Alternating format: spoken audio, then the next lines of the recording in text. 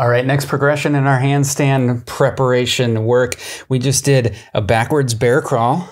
And now, to increase the challenge on the rib cage position and on the shoulders, we're gonna move your hands in line. So I like this one because I need more protraction of my shoulder blades. They need to swing around more.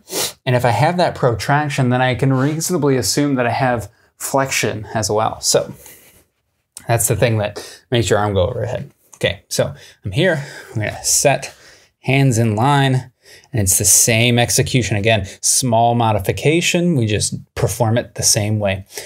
I'm gonna find my abs, push myself away from the ground. This one's much harder, at least for me.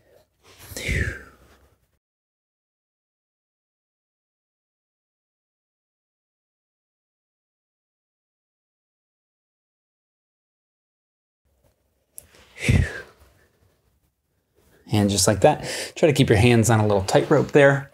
That is the hands in line backwards bear crawl.